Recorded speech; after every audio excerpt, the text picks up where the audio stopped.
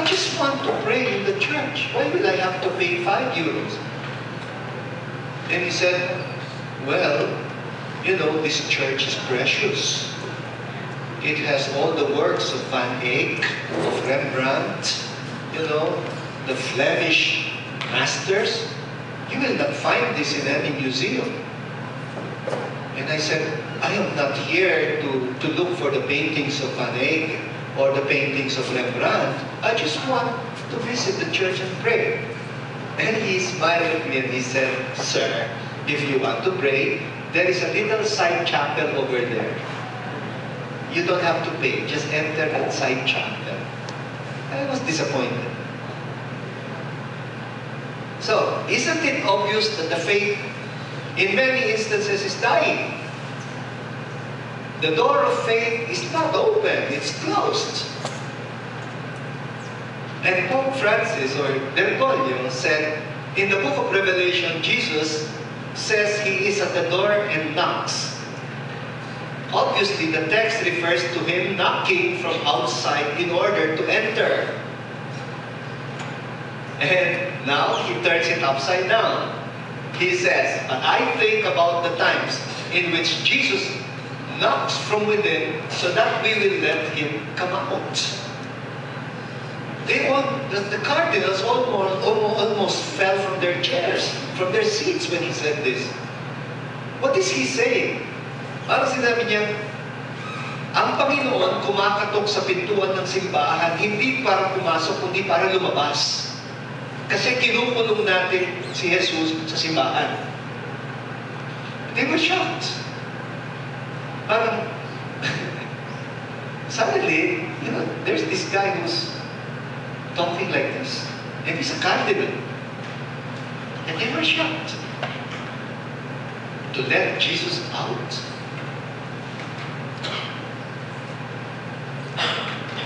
He says, the self-referential church keeps Jesus Christ within herself and does not let him out. Kinulong niya. Kinulong natin si Kristo sa loob ng simbahan. And so he says, yeah, it's good to celebrate a year of faith, but let's get real. We have to celebrate the faith in a context in which people have become faithless. That our churches are not so welcoming, so attractive anymore.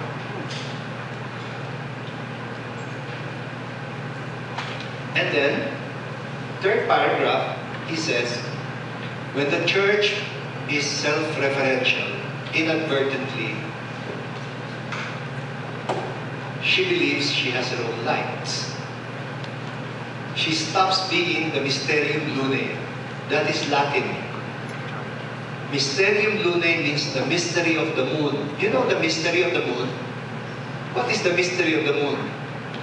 The mystery of the moon is that it is bright even if it has no light of its own. Where does the moon's light come from? From the sun. It is reflected light. That is why it's a very gentle kind of light. That's the Mysterium Lunae.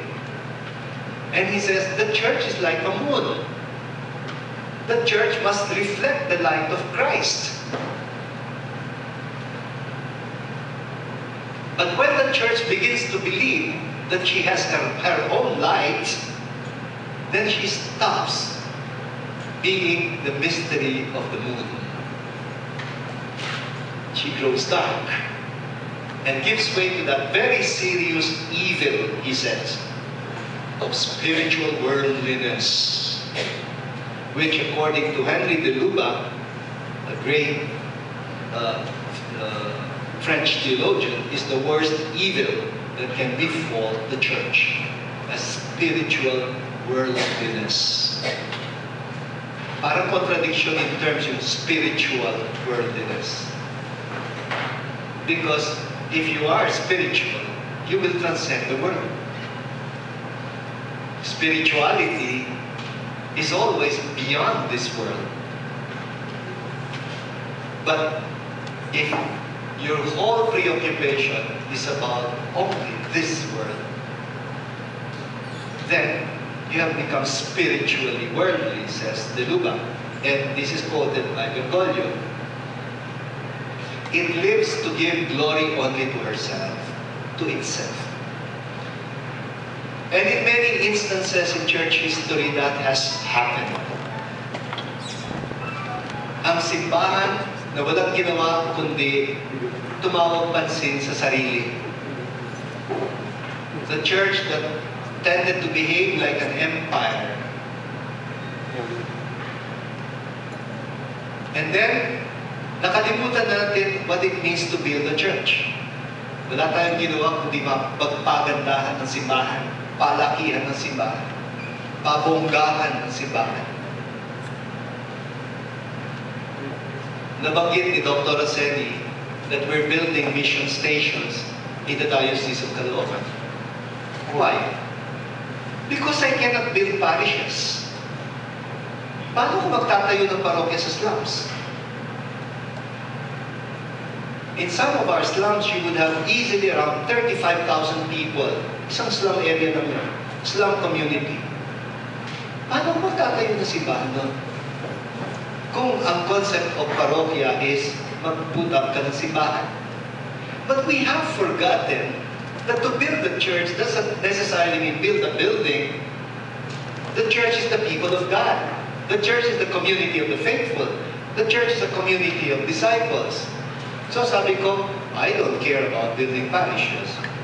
All I need is for the church to be present among the poor in the slums. As long as I have mission partners who are willing to take the challenge of living with the poor.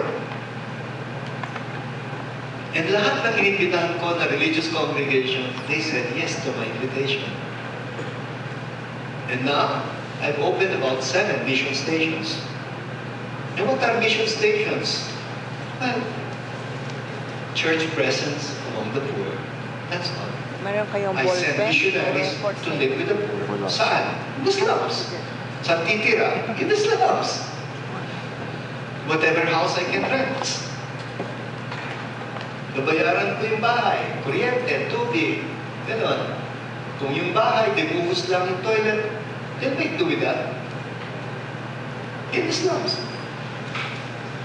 And to be present with the poor, to bring the Word of God to them, to organize basic ecclesial communities. Yun lang. The last time I visited one mission station, at least that mission station, meron silang maliit na kapilya, parang bululan lang na patay. At most, around 30 people could fit inside the kapilya. I celebrated Mass inside that kapilya, and I had around 30 people inside, but I had around 800 people in the street. Isn't that wonderful? Sa Santo Niño, inibitahan ako ni Doktora. At sa urban poor community, Malabon. Inibitahan ako, and I think majority of the people were outside, in the basketball court, in the street, like that, you know. And you celebrate Mass in that kind of a situation, and you'd be surprised, may choir ka pa, may lectors ka pa, mayroon ka pang greeters, you know, complete lahat ng ministries, including the lay ministers. So what prevents you from saying that there is a church there? Dahil ba walang simbahan? You say there is no church there? No, the church is there. Where 2 or 3 are gathered together in my name, says the Lord, there I am in the midst of them. Ayan ang madalas makalimutan natin. And now in Europe, you have those super huge, beautiful, architecturally sophisticated cathedrals that are empty. And you say, where is the church? There. No, there is no church. There is a building that looks like a church. That is what's happening in many countries. Do you want that to happen to the Philippines? It can happen. And I tell you, if it happens, it's going to happen very fast. It's going to happen very fast. Most secularized so-called progressive societies usually end up being very anti-religious. Then you stop having vocations.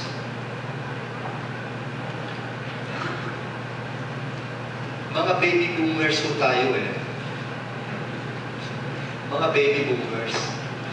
Sa generation ng mga baby boomers, maraming members ng family. Kami nga, 13 magkakapatid, 7 boys, 6 girls. And surprisingly, 13 children, isa lang nagpare, walang nagpadre. But it's good enough, may isang vocation na tumubo dun sa pamilya. Of course, pag mas malaki yung pamilya, there is a greater likelihood na, may tutubong vocation dyan. Pero ngayon, dalawa, tanungin mo agad, may gusto bang magpare dito? May gusto bang magmadre dito?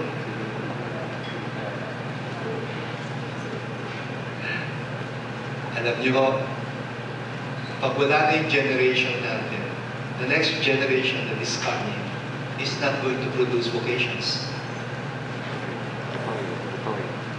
And the church is going to die. Do you want that? So what do we do about it? This is the challenge of Pope Francis. We all are dreaming of becoming a progressive society. But it will come with a cost. Put simply, says Pope Francis, there are two images of the church. One, a church which evangelizes and comes out of herself. And he takes his inspiration from the Vatican II document Dei Verbum, Religiosi Audiens et Fidente Proclamans. Listening and proclaiming the Word of God. And, on the other hand, a worldly church, living within herself, of herself, for herself. And this should shed light, he says, on the possible changes and reforms which must be done for the salvation of souls.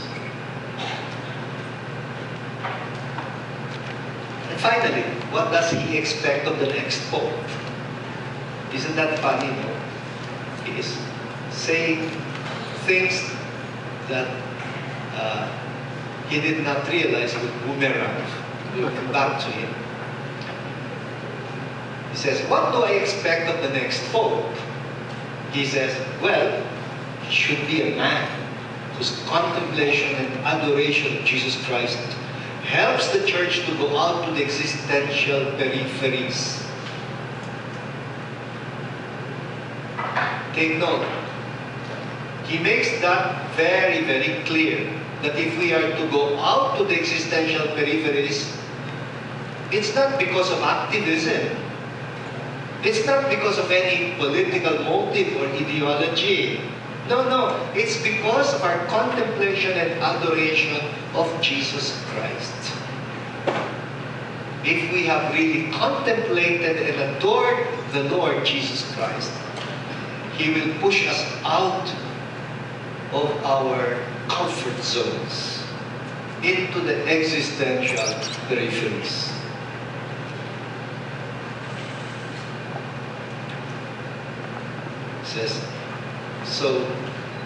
He says, a man whose contemplation helps the church to go up. It helps the church to be the fruitful mother who gains life from the sweet and comforting joy of evangelizing. The joy of evangelizing. He always puts together joy and evangelization. Because for Pope Francis, you cannot call it evangelizing if it is not joyful. Then sabi niya, kung magdadala ka ng mabuting balita, dapat hindi ka mukhang Biyernes Santo. Kung magdadala ka ng mabuting balita, you should look like Easter Sunday. You bring the joy of the risen Lord, not the grief of a dead Christ. No, the joy of resurrection, the joy of evangelizing. Okay, that's for challenge 1. Now we move to challenge number 2. Is that okay? So, we're done with the first challenge. The first challenge of renewal is to grow from self-referentiality, or from being a self-referential church to a church that goes out to the periphery. Now we move to challenge number 2. Challenge number 2, the challenge of renewal in the church, is to grow from a clericalistic church to a truly participatory church. And what does that mean? A church that empowers the laity to assume their proper roles in the mission of the church. Mission is not only for clerics, it's not only for the ordained. Kaya when you have a parish priest who would not allow the laity to participate in the mission of the parish, then you have a clericalistic priest. When you have a parish priest who behaves like pari ako, hari ako, then you have a clericalistic priest. Because he prevents the church from becoming truly participatory. Na para bang siya lang ang tumanggap ng Espiritu Santo. Lahat tayo tinanggap natin ng Holy Spirit at baptism. And the Holy Spirit is the gift of all gifts. When you receive the Holy Spirit will empower you to discover your charisms. What is the difference between talents and charisms? Well, a charism is a talent that is used for service of the community. Because not all talented people are using it for the service of the community. You can be talented and you use it, to make yourself popular, to enrich yourself. Don't call that a charism. It may be a talent, but not necessarily a charism. The gifts of the Spirit are not gifts for you. We are all gifted with gifts from the Spirit. But if the gift comes from the Spirit, it's not for you. The Spirit will give you gifts that will be for the benefit of the upbuilding of the community, of the body of Christ.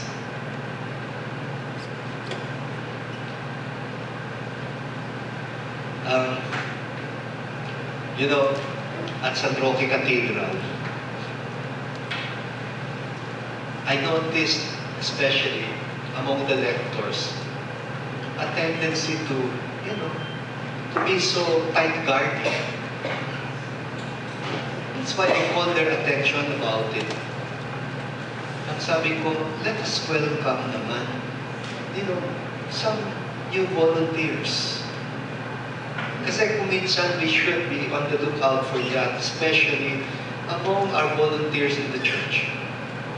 When they become irreplaceable, when they cannot even welcome new volunteers anymore, when they become a club that is happy together,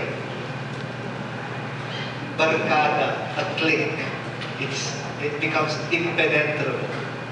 Mahirap yan. So, understanding our vocabulary is very important. And for this, we have to define the major sectors of the church. The first major sector of the church is the laity. You are included among the laity. These are the members of the church who belong neither to the clergy nor to the religious, the so-called religious, members of religious congregations. Members of the community of the baptized, these are the so-called laity, the lay people. They are the majority in the Christian community.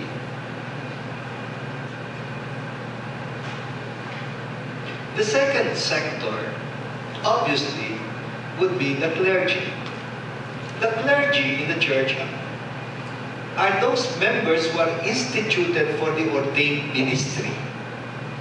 And we have three ranks of the clergy in the church: the bishops, the presbyters, and deacons. Kaya lang nasanay tayong tawagin silang pare, priests.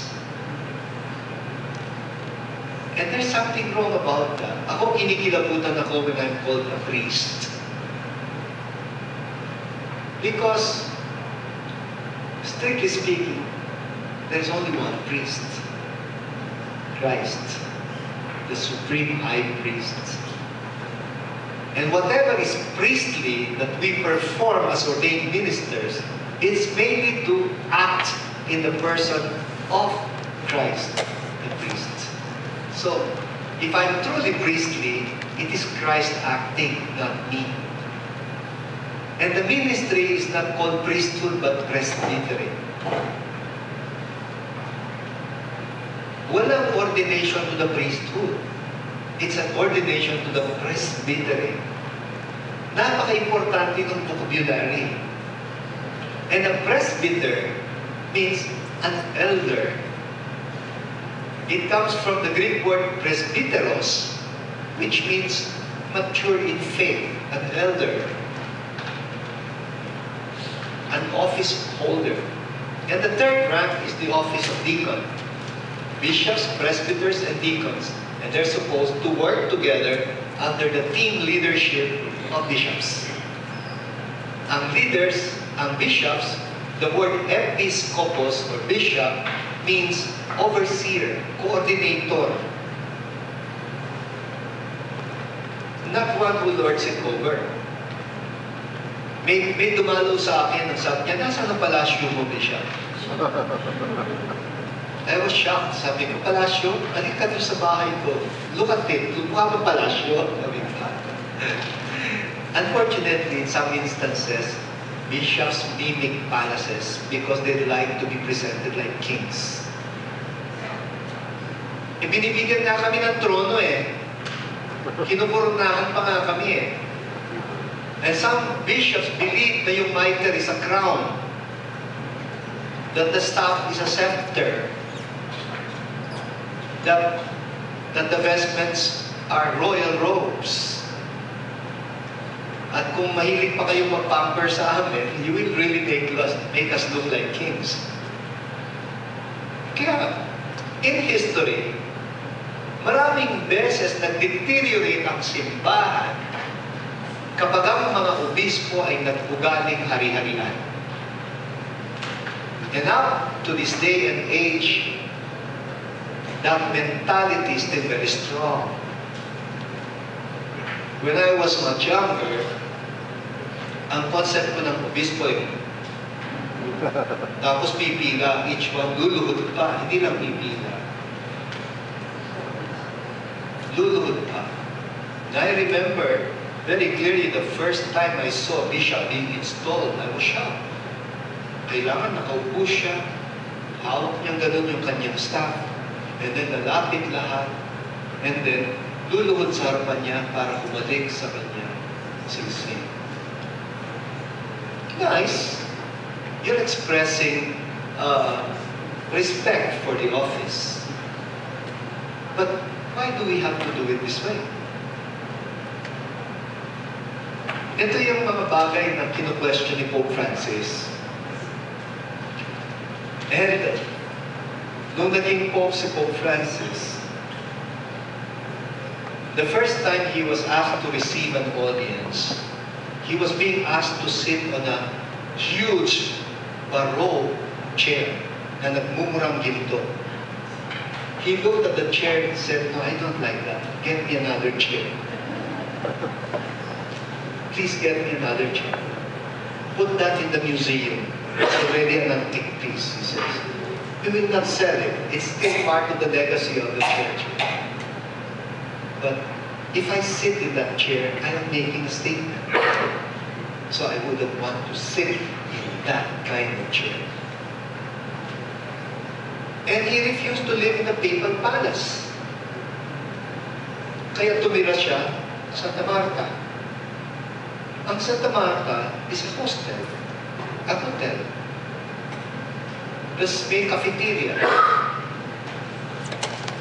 So, at each time lalabas siya, iwan niya susi doon sa quarter.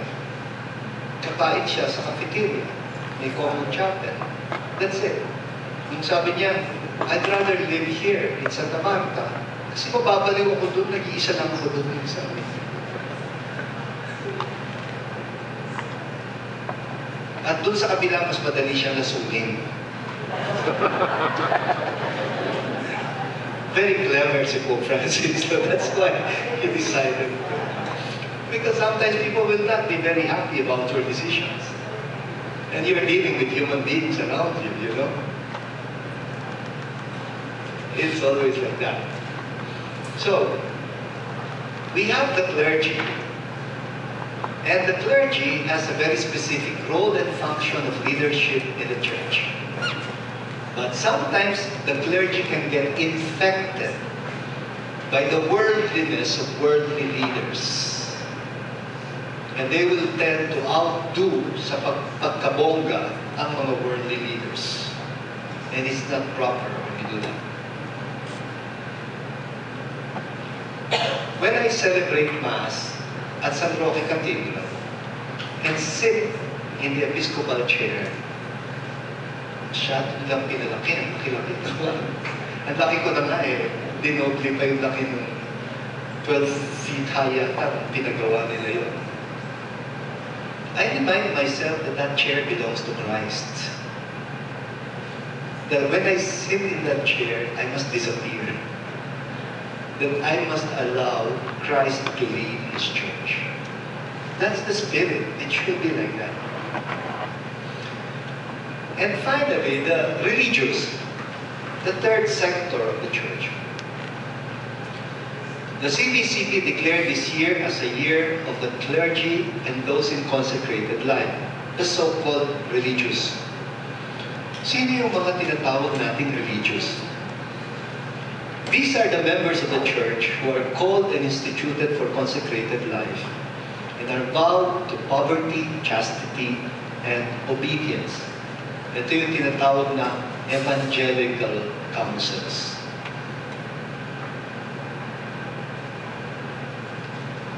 Ang mga religious actually were a later development in the history of the church. And they emerged precisely to balance the tendency of the clergy to lord it over. That's why they exaggerated the opposite extremes of the clericalistic leaders. I don't know if you have watched the film Brother, Sun, Sister, Moon, the story of Saint Francis of Assisi. Remember Saint Francis of Assisi? Saint Francis of Assisi started a mendicant order. Remember, the beginning of his vocation was when he stripped himself naked and then put on rags. And he became a mendicant. He really exaggerated poverty and built a community that was living the evangelical counsels of poverty, chastity, and obedience in an exaggerated way. That is why when he paid his respect to Pope Innocent III, and he was being barred because he didn't look decent enough. He was being barred entry. He was, the cardinals wouldn't allow him in because they thought that he wasn't following protocol about proper dress. But Pope Innocent called him in. And then Pope Francis bowed before Pope Innocent. But according to the story, Pope Innocent returned the gesture and bowed before Francis and said, "You put us to shame."